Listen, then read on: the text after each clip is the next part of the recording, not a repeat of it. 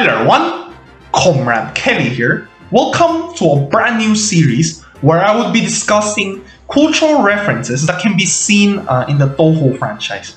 So ZUN is well known for incorporating folklores or legends into his games, and a lot of this go over people's head, especially those in the West. So I want to explain these things more in detail for those unfamiliar with it. And to start off with this series, we will be taking a look at Eiki Shiki Yamaxanadu and find out where ZUN gets her inspiration from. If such a place like hell exists, then Eiki will be the one to judge you for all the horrible NTR hentai you fapped to in your lifetime. She's one of the Yamas of hell who will judge the dead on the things they have done during their lifetime. She will determine whether one will enter heaven, hell, or even reincarnation, depending on the things they have done during their lifetime. So she's not a person you really wanna mess with. Now let's start off with her name. The name Eiki in Japanese means reflection, projection, or casting princess, while Shiki in Japanese means the four seasons. Now moving on to her title, Yamaxanadu, which has a more interesting story to it. The word Yamaxanadu is a combination of the word Yama and Xanadu. The Yama ZUN is referencing here comes from East Asian and Buddhist mythology. He is also sometimes known as the King of Hell, King Yan, or Yenwo. Similar to Eiki, the Yama is a Damo Polo whose job is to judge the dead and preside over hell. This Buddhist Yama is based on the Hindu Yama from the Vedas.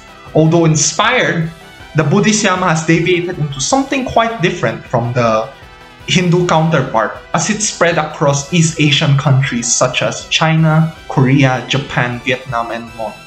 There are many different versions of the Yama, some of you probably already can tell, depending on which part of the world you're from. But for today, we'll be talking about the Yama in Chinese and Japanese mythology to try to, not make this video way too long than it already is.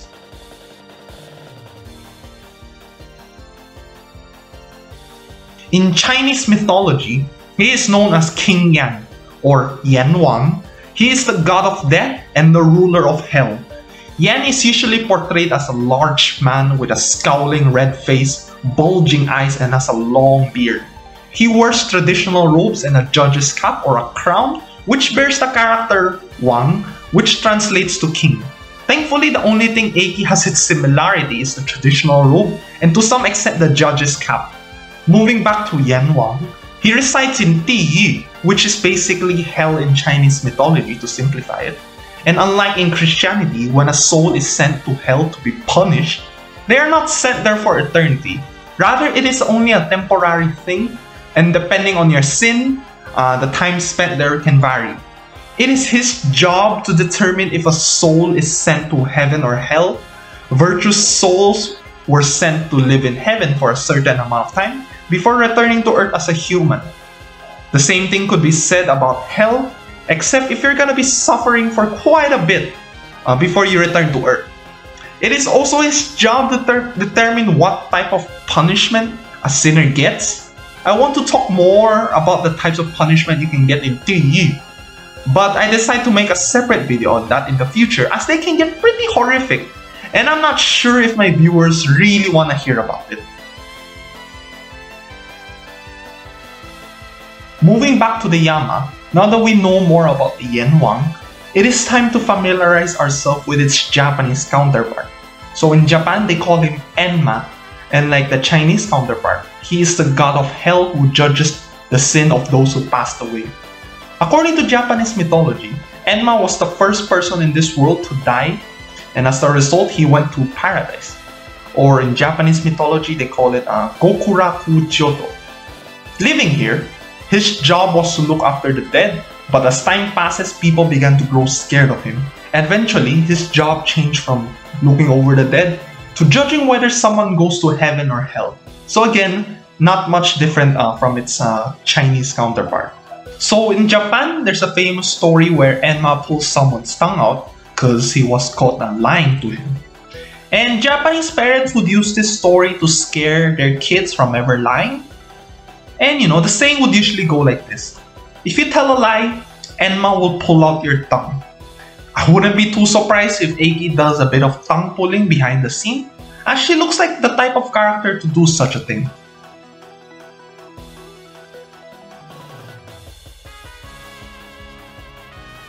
As I mentioned earlier, there are many more different versions and interpretations of this myth.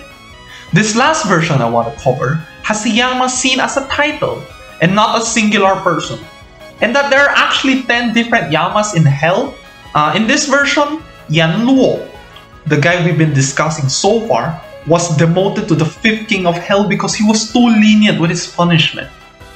This version is surprisingly pretty popular in parts of Japan and China, and it's probably the version Zun uses, as it is implied that there is more than one Yama in the Touhou universe. But for now, Eiki is the only known Yama to us, so hopefully we might see more Yamas as potential characters in the future Touhou games if Zun decides to make one more about hell.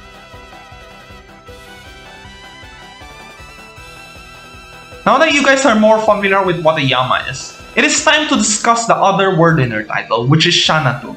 Shanatu, or more commonly known in China, Shangtu, is located in Inner Mongolia, northern China, and was first made the capital of the Yan dynasty by Kublai Khan, the grandson of Genghis Khan, but was later made into the summer capital when Kublai decided to move his capital instead to Touhou, modern-day Beijing, which is also the current capital of the People's Republic of China.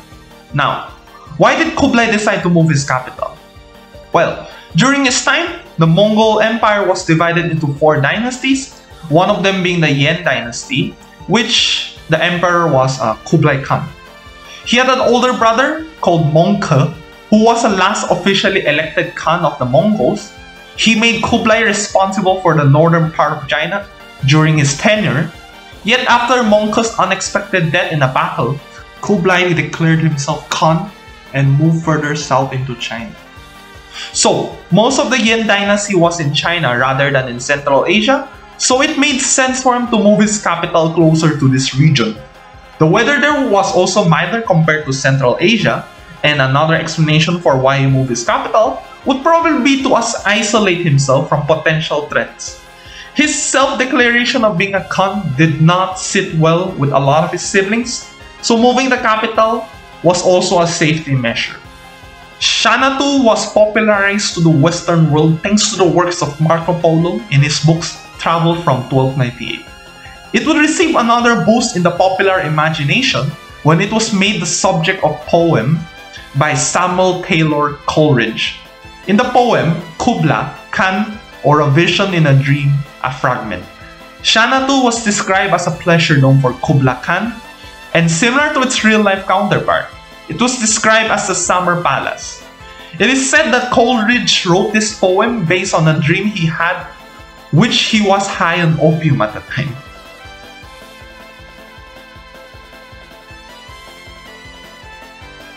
Eiki's appearance, from what I could gather, is loosely based around most Enma portraits or statues you will find around Japan. He is usually seen wearing a Chinese Song Dynasty outfit. So why a Chinese Song Dynasty outfit? I'm not really too sure why, but that's how Enma is usually depicted in Japanese mythology.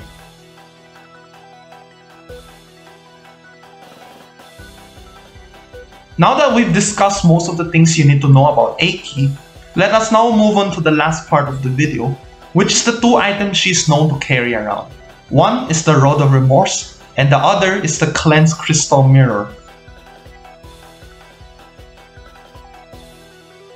The Rod of Remorse, or in Japanese the Kaigo Nobo, is a rod that every Yama will carry around with them. A Yama will write down the nature of one's sin on the rod. The worse the sin, the heavier the rod becomes. Those who did many wrong things are beaten many times with the equal proportion to their sins.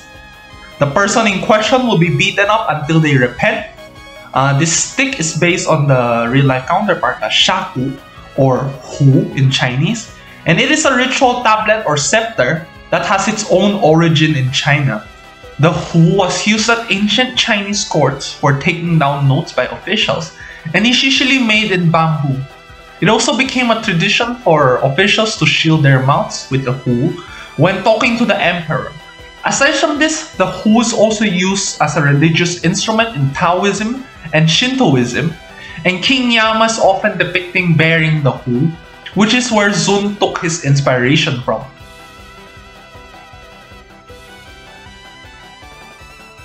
It is a mirror made of crystal, used by the Yama to look into people's past. He's able to see all their past deeds. Everything they've done in the past will be shown in the mirror, and thus there is no privacy. Every little detail may be exposed so that they can make a fair judgment. So there is an exact identical mirror in Buddhist mythology, in which Enma also uses it to look into people's past and judge their death for it. There are several images online where you can see Enma using this mirror, and for some reason it's always an image of a woman, or most of them are. So I'm not sure if there's a story behind this, because Enma kind of looks like a pervert in most of these images. And there you have it, the cultural references that inspire the character Eiki Shiki. If you like this kind of video, please leave a like, and if I miss anything, please feel free to join my Discord or comment down below, and we could discuss this kind of things. And maybe I could use this for future videos. Like I could make a part 2 to this video if I miss like a huge thing, right? Like a follow-up video. So yeah, that's all I have to really say. Thank you guys for watching, and I'll see you in the next video. Bye!